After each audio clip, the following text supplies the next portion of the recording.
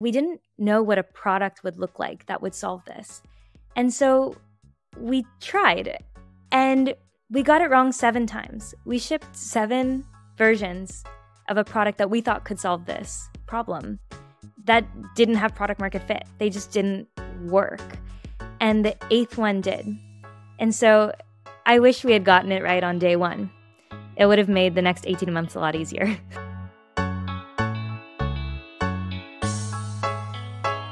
Hello, welcome to the DevTools-fm podcast. This is a podcast about developer tools and the people who make them. I'm Andrew, and this is my co-host, Justin. Hello, everyone. We're really excited to have Dani Grant on. So Dani is the CEO, co-founder of Jam.dev. We're so excited to have you on. And Jam.dev is like such a fun product. So it's been exciting to watch that grow.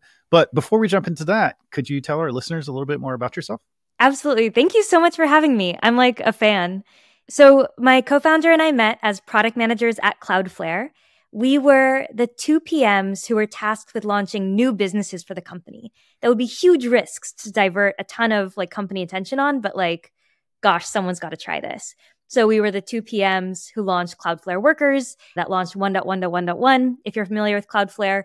And it was there moving super fast that we realized how much time and energy was going into just PM to engineer back and forth in Jira comments. Oftentimes, when you report a bug to an engineer, you, the person who has seen the bug, you think you're giving the engineer all the context that they need.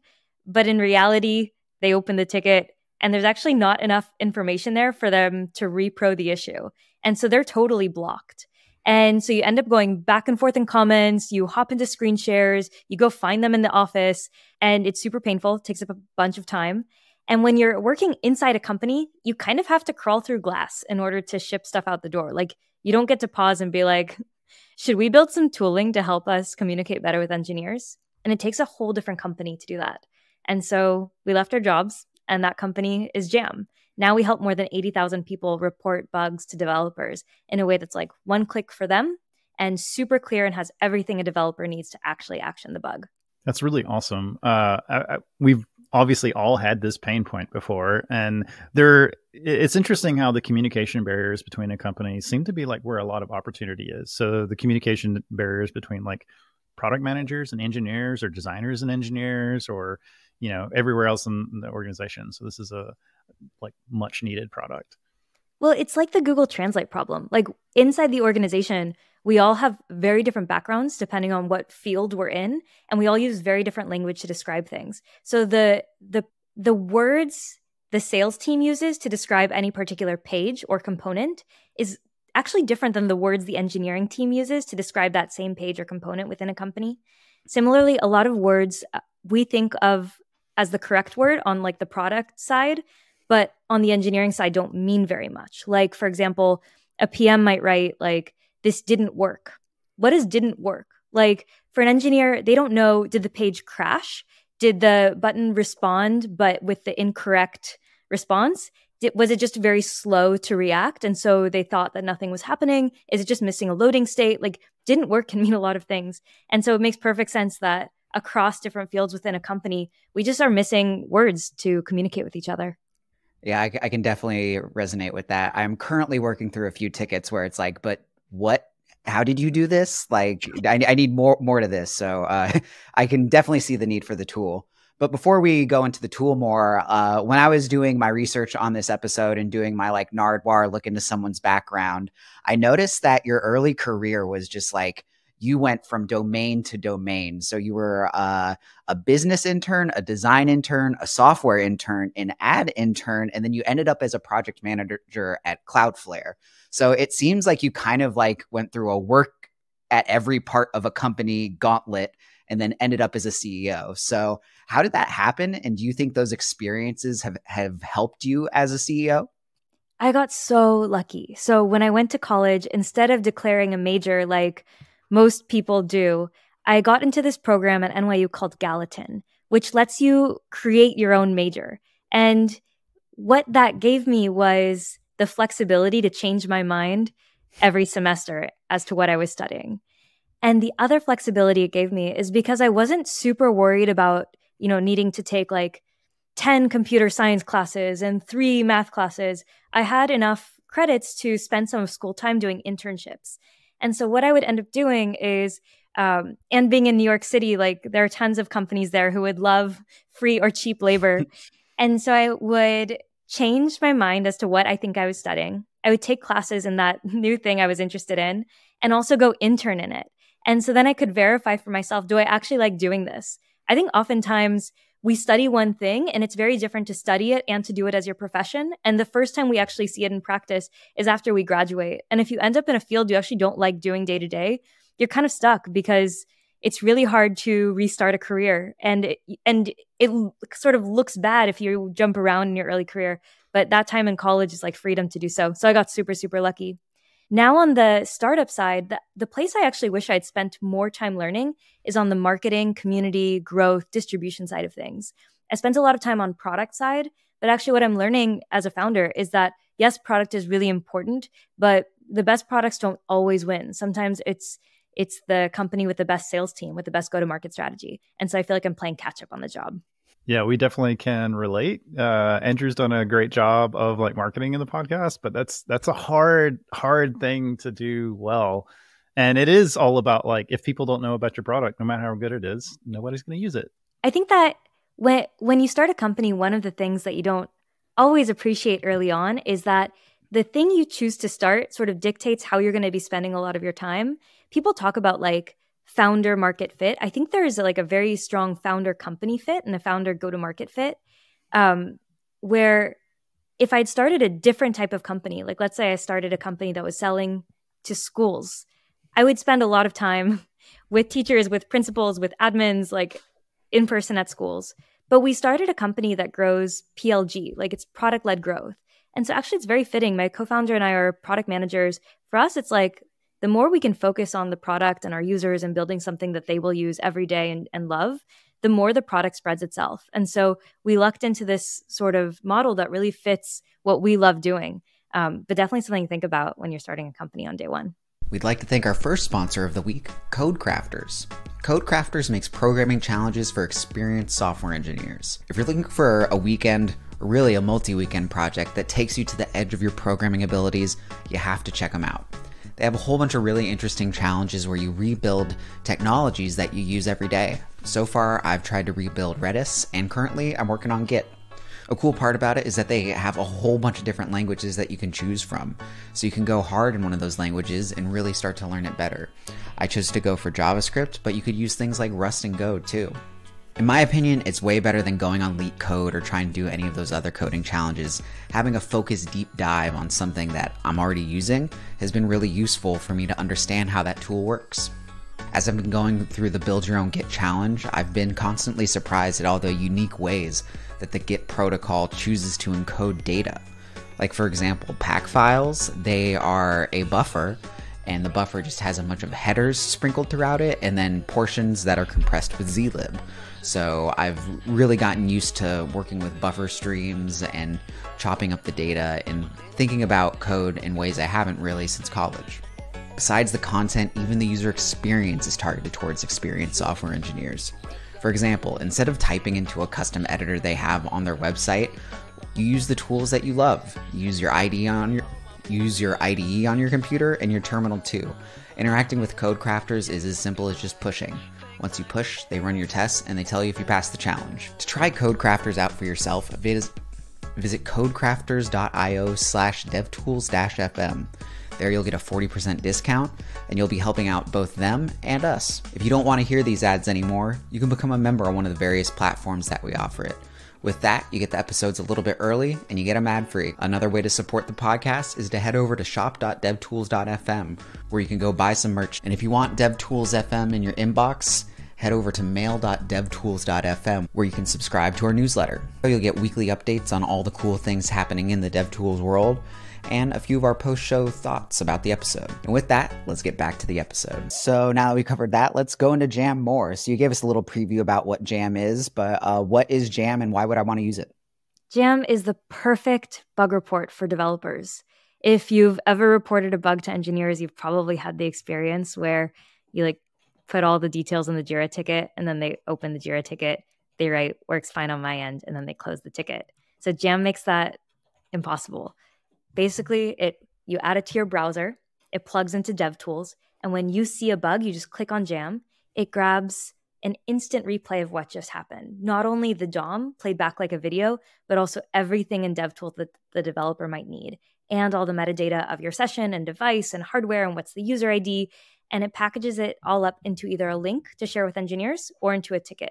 And that way, when the engineer starts working on a bug, they just have everything that they need. There's no back and forth. They don't have to ask any questions.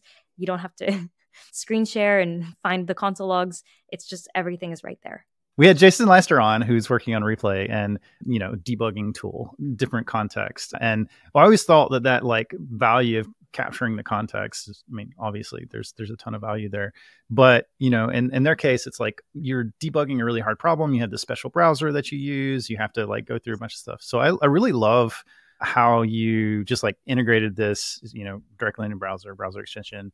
What does it take to like make that work? Like, did y'all have to spend a long time just on the technical side of it, just like figure out like what a good experience is there, or did it kind of like sort of like naturally come together once you had the sort of idea of what to build? So I wish it had just come together on day one. We knew exactly what the product should be. But what actually happened was my co-founder and I had seen this problem firsthand as PMs ourselves.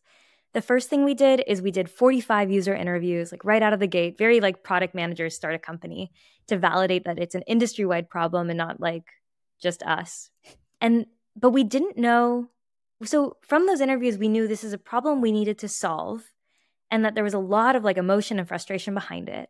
But we didn't know how. Like, we didn't know what a product would look like that would solve this. And so we tried, and we got it wrong 7 times. We shipped 7 versions of a product that we thought could solve this problem that didn't have product market fit. They just didn't work. And the 8th one did. And so I wish we had gotten it right on day one. It would have made the next 18 months a lot easier. What were some of the failed iterations you guys went through?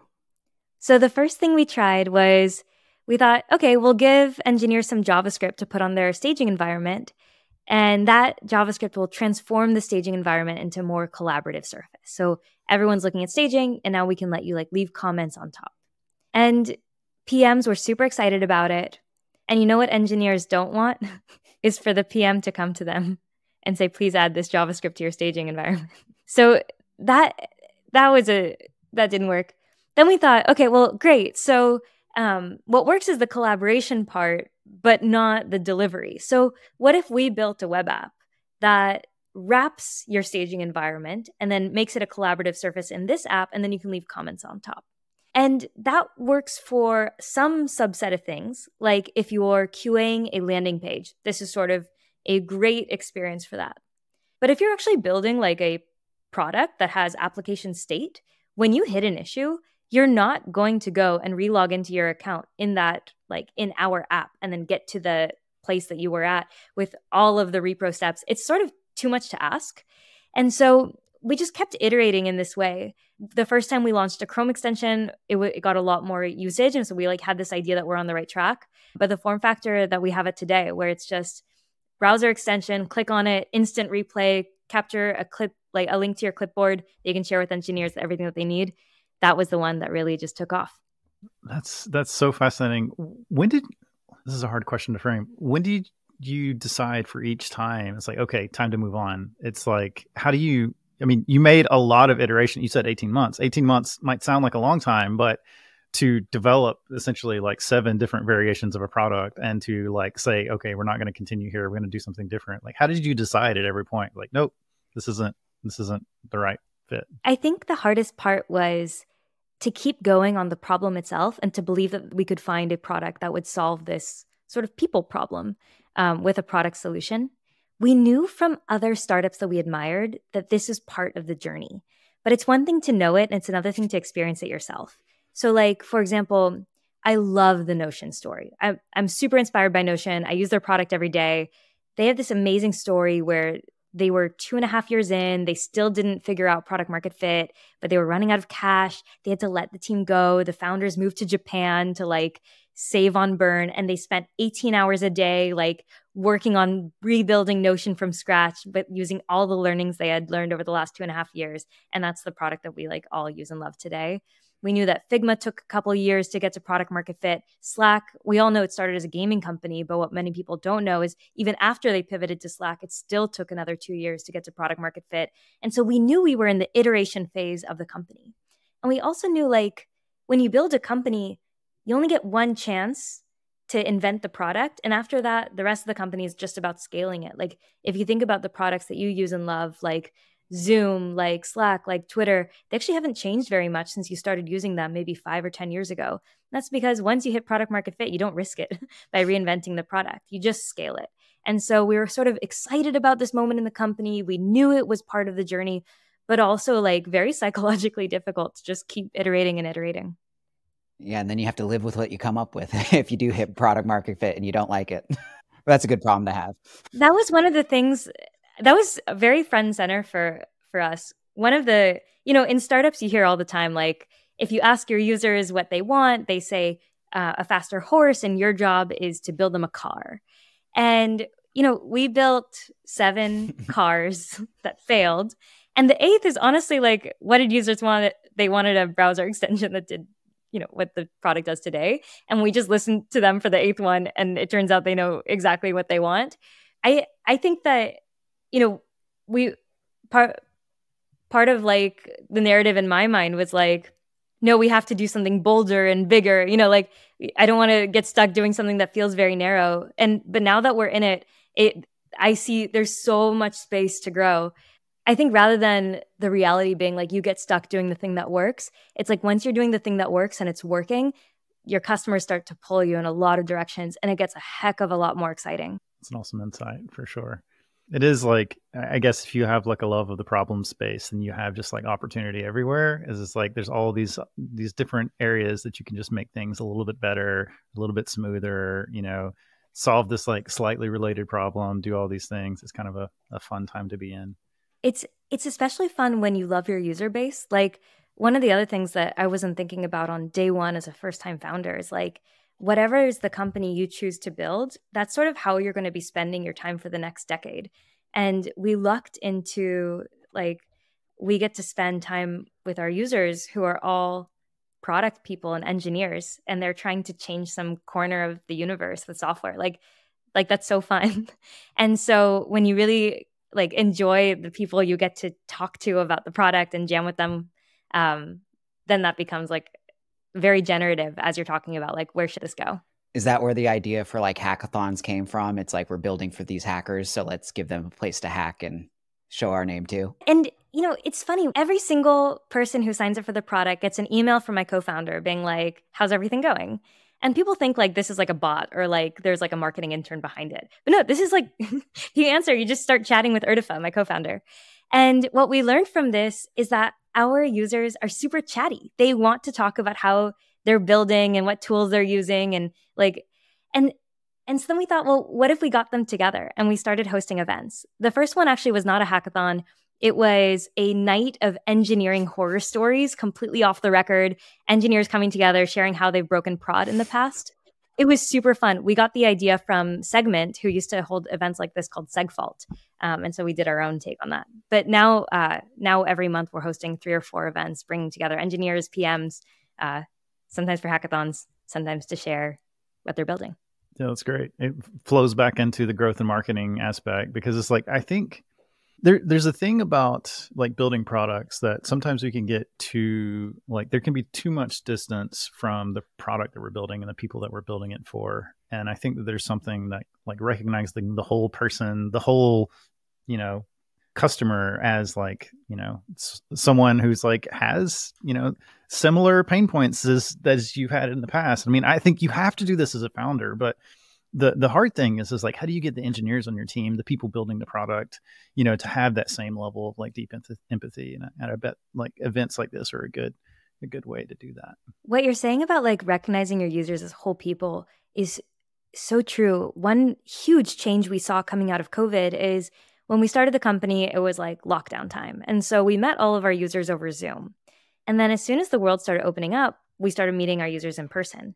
And the level of conversation was immediately transformed. Where when you're on Zoom, everything feels very transactional. And the conversations were all about sort of like how they were using the product. Or maybe we would ask a couple of broader questions, but it was sort of very the conversations were very much like Q&A. When we started meeting our users in person, we started learning about how they use the product and sort of what it means to them at like a social dynamic. Like at every company, there are these sort of dynamics that happen within the team. We learned about like PMs who are working with a brand new engineering manager and like how Jam is helping them communicate without having like this shared work history. They've never worked together before, or like we'll learn like, oh, it's a new PM, it's their first time in a tech job, and this is a tool that helps them like be good at the job and like look like an insider, even though they're just trying to like figure things out on the fly. Like once we started meeting users in person, a lot more of the stories came out. It became really, really important. So before we move on to like asking more about like leadership-y questions, I want to drill down into the product a little bit more. So we kind of glossed over it, but you said when you click the Jam button, it just like gives you what just happened. What do you guys call that feature and how does it work? It's called instant replay because it's like instant replay in sports. It grabs the last 30 seconds of the DOM, played back like a video, plus everything in console logs, network requests, all of the waterfall of timing. It grabs all of the session details, like what device and hardware and OS you're on, but also custom metadata like user ID and what experiments a user is in, and then packages all up into a link. Do you know how the like DOM replay works? Like you mentioned a JavaScript library that had to be included on the page in version 1. Does the Chrome extension include like similar code in the page when you run it? Exactly that. And then snapshots the DOM and looks for changes and then plays it back like a video. If you're familiar with tools like Full Story or Hotjar, that's how they all work as well. That's really cool. So you also have Jam GPT. What's that all about? What does that do for you? So once ChatGPT came out, we started seeing something really funny, which was engineers who were receiving jams were copy pasting the errors from Jam into ChatGPT and asking it how to solve them, right? So we were like, well, that's silly. Why don't we prompt it for you? Like, let's just save you some time. And so we brought ChatGPT into Jam and we prompt it with all the information we know about the web app and the errors, and then it saves you a search. It tells you where to look. And then if you give it some code, it will fix it for you. This feels like tip of the iceberg for me. Like it is so clear that 2 years from now, the way we do debugging will be completely transformed with AI. And like, isn't the dream you connect your repo to Jam and then it just proposes a PR and then the engineer can get the bug report, the proposed PR, maybe make some changes or like just call it a day. So if anyone is listening and wants to be part of building that, we are hiring. Go to jam.dev/careers. I would love to meet people excited about that. And the name that you guys have, the domain name, is perfectly set up for that, Jam Space Dev. We'd like to thank our second sponsor for the week, runme.dev. When it comes to cloud infra, we live in a fractured and complicated world. It's 2024 and we're still storing ops docs and wikis and relying on a bunch of scripts and markdown in fractured repos. Runme wants to put the ops docs back in your repo along with the rest of your code. With Runme, you can empower your whole team to be in charge of your infra with simple notebooks, create mission control dashboards, interactive external docs, or even operational runbooks. To get started, head over to runme.dev. Yeah, that's so good. So let's switch to talking about the company a little bit more. I'm super just like fascinated by your founder journey for somewhat selfish reasons, but also just like in general. So first I want to say congrats on the Series A. That's a big milestone. That was super exciting to hear. And you have some really, really good investors on the cap table. So some folks from Figma, you got Guillermo was an investor. So this is all cool. So like, how was that journey to getting to Series A? I'm hyper interested in funding conversations now, but was it sort of like natural, like after you found your product market fit, or you're like getting into that like the sort of investor interest just like kind of naturally grew from there, or you're like really having to, I don't know, preach the vision of like what we're doing here? We are super, super lucky on the funding front, not only to get to work with like really incredible people, like even behind the firms that invested as part of the A, like they have helped the companies that we admire and look up to and hope to build a company like, from beginning to IPO. And we also really lucked out that it was inbound and preempted and like driven by excitement for, I guess, what we're building. But before starting Jam, I worked at a VC firm called USV, where I would do mostly like early stage. And through this, I've seen 100-something founders pitch.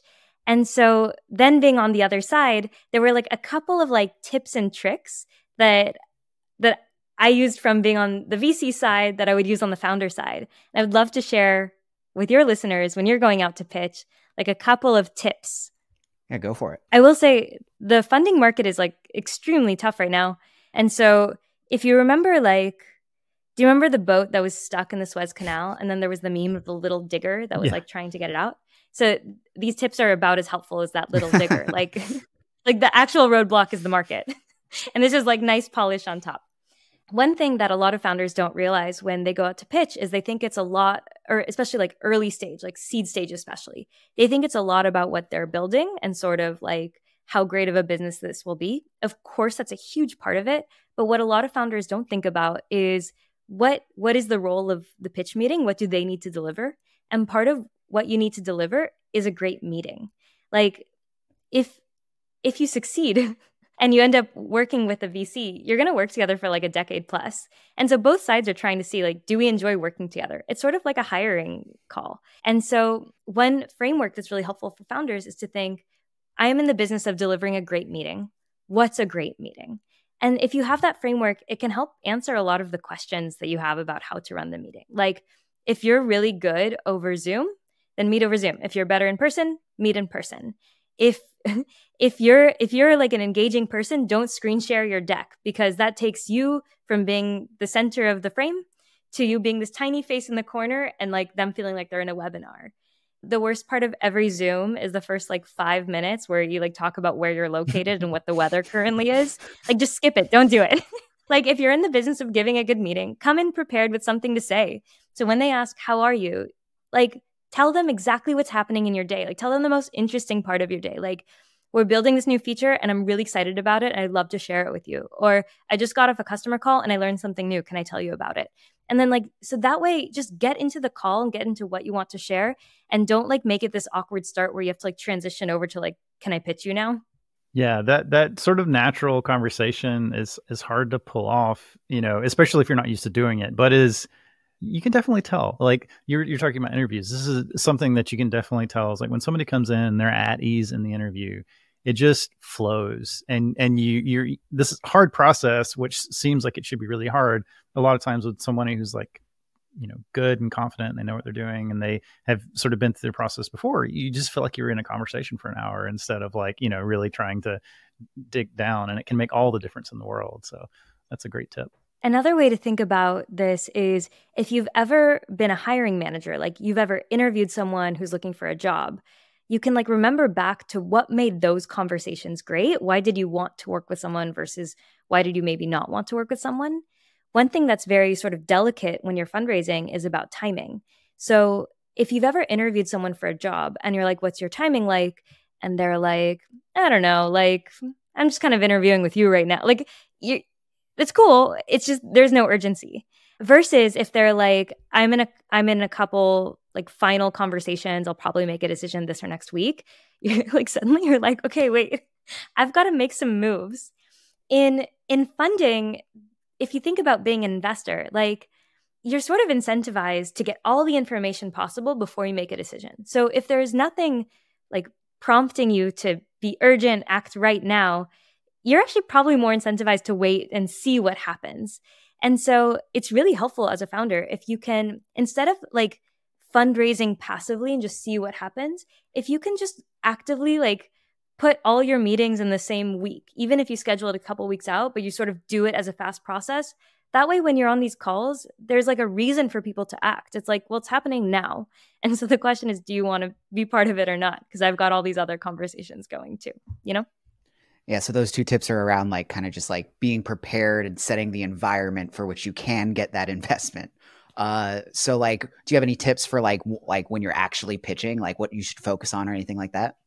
Yes, and I mean, you should talk about your business. You should talk about what it is you're building, proof that it works, why you're the person to do it, and and you should like get those things sort of out of the way first. Like if someone doesn't know what it is you're building, they're not listening to, they're just trying to figure out, they're playing catch up. But like a pro tip on top is sometimes what you're building, there's a lot to say about it and you can get really in the weeds. But oftentimes you'll be asked a question just to see if you've thought about something, and they actually don't need the full answer, especially when it's early and they know everything might change. And so one hack you can do is to keep your answer short by giving like a framework. Like if you get asked about monetization, you can be like, we think about it in a couple different ways. Most likely we'll do this, but happy to go into it more if you want. And that way it's like all very concise. Yeah, I think there's something that I've like seen a little bit in the people that I've talked to is that if you're trying to get to the answer for everything, just like figure out what the correct thing is, it seems like you can really go off in rabbit holes, and the worst thing that you can do is like come up with something as you're talking. It's like you're in the middle of the conversation, they ask you about the question, you're like, it's a good question. Here's kind of what we're thinking. So how do you, like, what is the advice that you have for people in a really early stage that are still trying to sort of figure out, maybe they know the problem that they're hitting, but there's still a lot of questions about what the market is, like what the shape of the product should be. Like, think back to yourself in some of those early product iterations where you kind of knew what you're doing, but like kind of still trying to figure it out. Like, how do those people have the conversation? Imagine I gave each one of you like 100K. I don't have that to give you, but imagine. And I was like, hey, you get to invest in you get to use this and invest in early stage founders at the earliest stage before anything is working. And so you're like, great. So then you go out and you go meet with a bunch of early stage founders where nothing is working. It's like, what would get you so excited that you'd give them a portion of that 100K?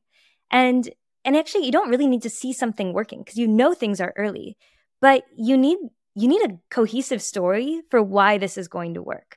Like if someone showed up and was like, I don't know, I'm kind of like experimenting, you're not going to leave very excited. But if someone shows up and is like, I'm obsessed with this problem. Here are all the things I've tried so far. Here's why it doesn't work. Here's what I'm going to try next. I am not giving up until we solve this. And here's why it matters to me. You're like, whatever, let's figure this out. Like, I'm in. That's great. So what's some advice that you'd gotten in the past for startup founders that you maybe tried to apply and just hasn't panned out? One of the pieces of advice we had to learn the hard way, may have not aged well with startups, is there's this 15-year-old saying, which is, if you're not embarrassed by the first version of your product, you've shipped too late. Have you guys heard this? Yeah, absolutely. Around the time Reid Hoffman was saying it was about the time that Facebook was releasing its first mobile app. Like a lot has changed in the world since then. Like we have mobile and we have remote. And actually our lives are pretty much running on software. And so while 15 years ago, if a software wasn't perfect, you might still use it. In today's world, you really cannot afford that. Like I cannot afford social capital of bringing in a tool to the workplace that might not work for everyone. Like I just can't, even if it's super cool. Or I can't use an email tool if it sends 98% of the emails I think I sent. I just can't. And so the bar for quality is a lot higher today than it was then. So what I think the saying gets right is you do have to move fast. And the way to do that with high quality is to limit your scope, right? Like choose one thing and just do small scope, high quality, let's go. But the thing that I think it gets wrong is this idea that you can ship fast and messy and actually test whether software works. When we did the first 7 iterations of Jam, the ones that failed, we were like, ship things, see what happens, duct tape together. We heard, you'll know you have product market fit if people are willing to jump through hoops and use a buggy product. But nowadays, that just isn't true. And actually, one of the things that we changed, and I think one of the reasons why the 8th version of Jam worked, is because it was the first time that we didn't ship until it was actually kind of production ready. Like we didn't ship with bugs. We took a little bit longer.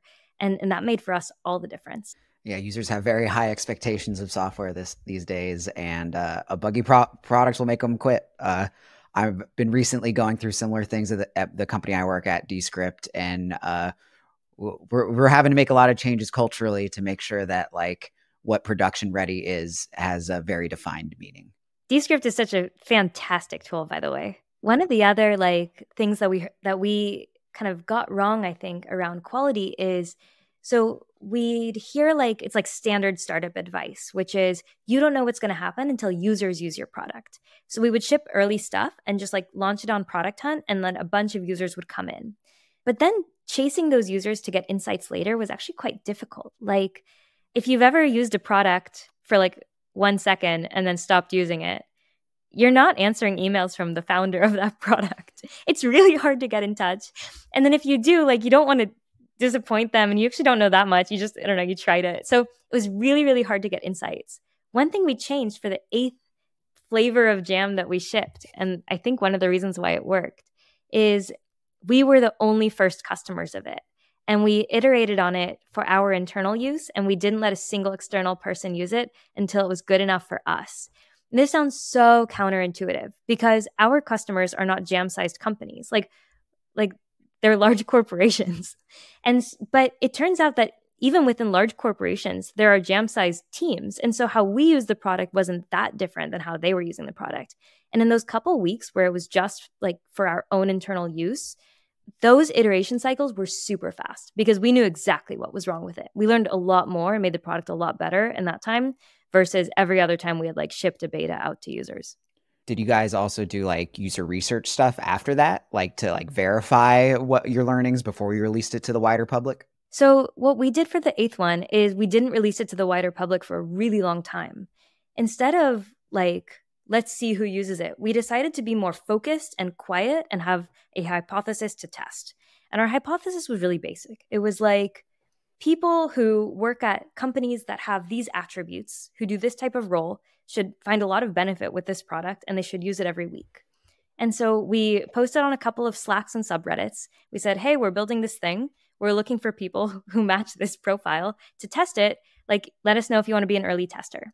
And not that many people reached out, but we only needed 5. And so we onboarded those 5 first testers. And we just kept track of streaks. Did they use the product every week? And that was the only thing that mattered. Because if they use the product every week, then we have product market fit with them. And so from there, we're hey, we have 5 happy weekly active users. Let's get to 10, and then 15, and 20. And once we're okay, there are 20 people in the world who are using this every week, we decided to open it up to the world. But we still didn't do crazy product hunt launch. We decided to be able to just kind of quieter. But what actually happened was on that day, we swapped our join the waitlist button for a sign up button for the product. And just randomly, there's this French YouTube show where they pitch other people's startups. It's called Le Pitch or something. And someone pitched Jam. And so that night, we woke up the next day and there were 200 French people using the product, which was so fantastic. And then the product started growing from there. That's awesome. That's such an exciting story. How did you decide why 5 in the beginning? Was it just to keep it meaningfully small and so you could have a relationship with them and actually learn, or was it just this is just a starting point? Well, the goal of the company was to have more than 5, right? So it always had to be a starting point, but it kept things really focused for us. It meant we could be really, really close to those users. One thing that's funny is, at that point, the company had been through 18 months of pivot. So they're it felt like there was an established company from the outside, and those users didn't realize how early they were. But what they did think was really strange is every time they went on vacation or had a sick day, they'd hear from my co-founder being is everything okay with the product? Oh, that's funny. As a CEO, what do you think you should do to grow and facilitate a culture like this? So my dream for Jam is for the company to feel if you've ever done musical theater in high school. You guys are nodding. This is awesome. Did you really? No, I didn't do musical theater, but I was adjacent. So you're just nodding. I know the stereotype you're referencing. It's so generative. It's everyone comes together and brings together all these ideas, and the whole focus is on let's put on a great show for the people who have showed up. It's that's what the joy of building a product is, right? Let's put on something great for the people who've shown up to use this. And so that's the dream. I think in reality, there are 2 things you can do to make that happen. One is you hire people who think this way, right? And so at Jam, I'm so lucky. I work with these amazing, quirky, hilarious, kind, like just awesome, hardworking people from all over the world. They rock. But the second is, I think you really have to work on yourself, because it turns out like you as a founder can get in the way of a lot of that happening the more you care about the company. Like Jam took 18 months of iteration just to figure out what we're building. Now we're building a thing that's working and growing every week. Most weeks are record weeks. And there's a part of my brain that's like, don't drop the ball. Like, it's working now. Don't let it go, you know? And so my tendency is to want to like be involved in everything and control everything. But like, what a terrible company to work at. Like, that's not what anyone wants. And so I work with an executive coach, and I'm also constantly asking the team for feedback, because I want to make sure that I'm giving them space to go and run and build something that like they truly feel proud of and think is awesome without me like interfering every second. So yeah, so hire great people, get out of the way, and work on yourself to do so. That's great advice. Let's transition a little bit and talk about the future. So you've raised a round, which is amazing. So what's your next big milestone for Jam? We're just getting started. There's so much to do. Like, everywhere, software engineers and PMs are going back and forth while building product. Like, that is time we want to give them back to build what's next. So you should expect from Jam announcements around mobile debugging. That's a huge area for us. One day for teams building desktop apps. There's a lot that we want to do with AI. We're like watching to see LLMs progress and like deciding when is the right time for us to build like code gen into the product. But I'm really excited about that front. One of the really cool ways that our users have been sort of like hacking the product to do something it wasn't built to do is they're sort of using Jam in customer support workflows, even though today it requires asking customers to install Chrome extensions, which like, what a surprising experience if you're like in Intercom chatting with a customer support rep and they're like, could you add this Chrome extension to your browser and report this bug for me? So expect some announcements about how to do that a better way. But yeah, so much to build. That's interesting that people are using it that way. I could imagine you guys almost like labeling it like a white labeled sort of Chrome extension where it's like, oh, here's Descript's bug reporter. Oh, that's so cool. Yeah. Yeah, it sounds like you guys have some cool plans. I'm excited to see where you go with the AI stuff. There's a lot of stuff happening in that area right now, and it's just so cool to see like everybody iterate and make all these cool things. It's what a time to like be in the software space. Yeah, I've heard people saying like you can see both sides of it, where some people are like, oh, AI's here, I don't have to learn how to code anymore. That's like a dead job. But it's like, it's the opposite. AI has enabled like software development to be easier. Like all those hard edges that were there when like we were learning like 5-10 years ago, they're kind of just melting away. And you can now just like easily like run free with coding and like not hit any speed bumps. It's really exciting. It also really changes, I think, who is going to be compelled to be a software engineer. Mm-hmm. Because once AI can do like within the file, then you become the architect of the files, if that makes sense.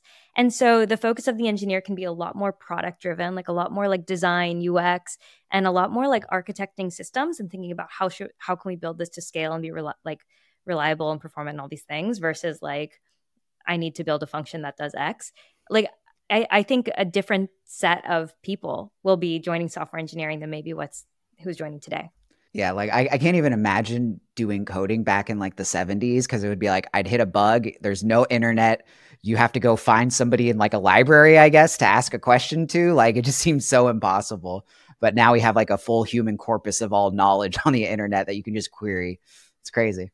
It's crazy. By the way, a cool like 70s anecdote on bugs. So Bill Gates got his first job in software, reporting bugs for Deck, I think. And he reported them on paper. Oh, wow. The industry has come such a long way. Yeah, it is. I think it's continually amazing to see how far the industry has come. And like, it's just the other thing is like, so one of the things that I like about LLMs in general is just like, you can ask an LLM a question and you're not worrying about being judged. And that's like such a really important thing. So there's like no number of stupid questions that you can ask an LLM and ever like, get to judgment. But if you think about like some of the early days is like going on these like heavy programmer centric forums or something. And even Stack Overflow, right? You ask a question and people are like, flaming you for asking it wrong. And you're like, oh God, I asked one question on Stack Overflow and never asked a question again. Right. So, I like that the industry is becoming softer around the edges. And I think tools like Jam are the things that make it easier for us to get there. Just like, yeah, so it's cool. That's super cool. One similar cool use of Copilot I heard. So engineers at Jam using Copilot. And I was asking hey, what's helpful? Just curious as a non-engineer. And one of the things that I heard is, so there are a couple of people at Jam that they speak English at Jam, but then with their friends and family for the rest of the day, they speak a different language because they don't live in the US. And so one of the rather challenging things as an engineer, no matter where you live in the world, is naming variables. And Copilot helps them name variables in English in a way that's super concrete and clear. And they don't have to rack their brain for what would you call this in English? I thought that's super cool. That is a really awesome usage. Yeah, so many cool things. So on the podcast, we always like to ask a future-facing question about the field the person is in. And so for you, that looks like collaboration. So what do you think the future of collaboration looks like for product teams? There's going to be a lot more collaborating with AI agents for sure. And a lot of AI agents collaborating with each other with no humans in the loop, which is going to be wild. But I think that if there are humans using the product, there are always going to be humans working on the product. And with AI, we're going to be able to ship so much more that actually getting those collaboration loops between people to be faster and more efficient, less frustrating, is going to be more and more and more important. One of the cool things about working in DevTools and building for software builders is in our world today, software powers almost every experience. Even if you go to a brick and mortar place like a hospital or a school, there's still software under the surface. And so actually the faster we can build new features, the faster the world changes, which is really, really cool. And so we're going to be able to ship a lot more things as an industry. And if that is true, then we need to be able to do a lot more feedback cycles very seamlessly. Yeah, I agree. There's always going to be room for humans because UI, UX, it's not like a science. Even accessibility, it's not a science. You can't follow a formula and get a good experience out in the end. You still need a person going, oh yeah, that is good. Totally. Okay, with that, let's move over to tooltips. So my tooltip of the week is a project called Classy Ink. It is a way to add Tailwind to your React Ink apps. For the people who don't know, React Ink is a renderer for CLI apps where you can write a CLI app in something that looks kind of like React and it renders in your terminal. Styling those things was of course relegated to the platform primitives for the terminal to style things, which are not the easiest things to work with. So they created a Tailwind style approach that works for the terminal. And that's basically it. You can add Tailwind classes. It looks just like normal Tailwind code, but what it spits out in the end is a terminal app. So I think that's super cool. And I'm excited to see more stuff like this as we merge all the React runtimes. That's super awesome. I love that. Next up, we have LSD. Yeah, so I've had a theme on the podcast of replacing all my traditional tools with tools written in Rust. And so here's another one. So LSD is a replacement for LS. It's actually LS Deluxe is kind of what it stands for, not the drug. Anyway, it gives a really nice experience. One of the things that I love that it does is it has these little icons that appear to the side for a file type. And you don't have to do anything. You can do a nerd font, but they'll work without a nerd font sometimes, I think. Anyway, it's a really nice experience, and it's compatible. All the flags and stuff are compatible with regular LS, so it's not like you have to relearn the tool. I love things like this. This is great.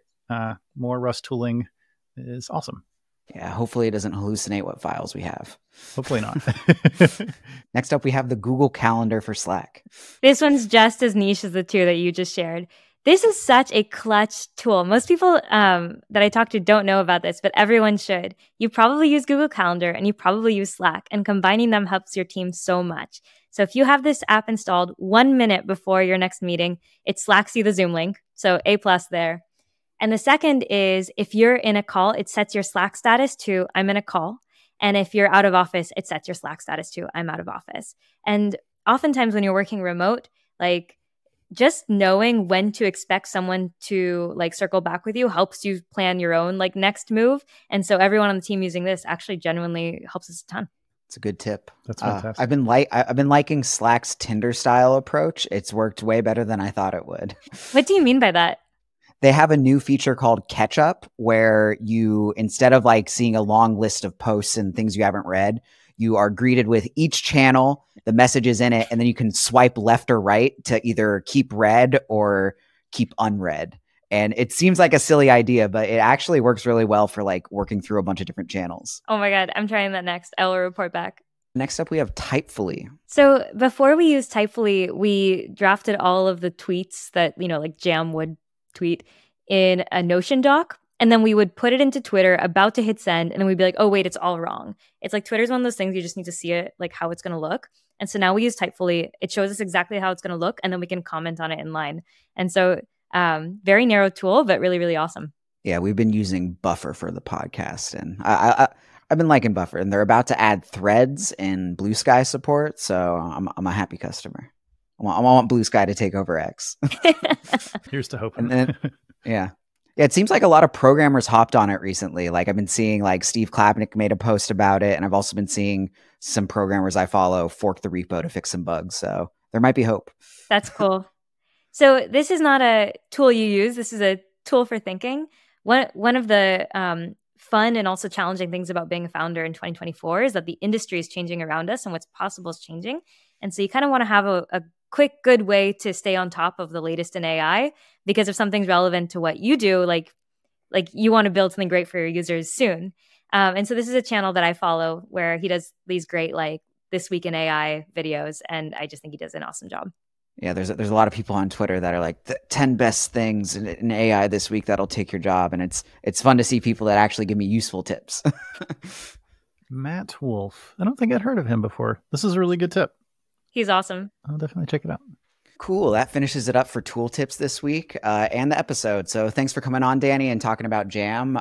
You seem to have a really cool product on your hands and a very vibrant community. So good luck with the future. Thank you so much. And thanks so much for having me on. This was fun. Yeah, Dani, just to repeat, so glad to have you on. And Jam is such a cool product. And I mean, I love your tips and I love your founder mindset. So definitely, wish you all the best. I'm sure you'll be delightfully successful. So good luck. Thank you so much.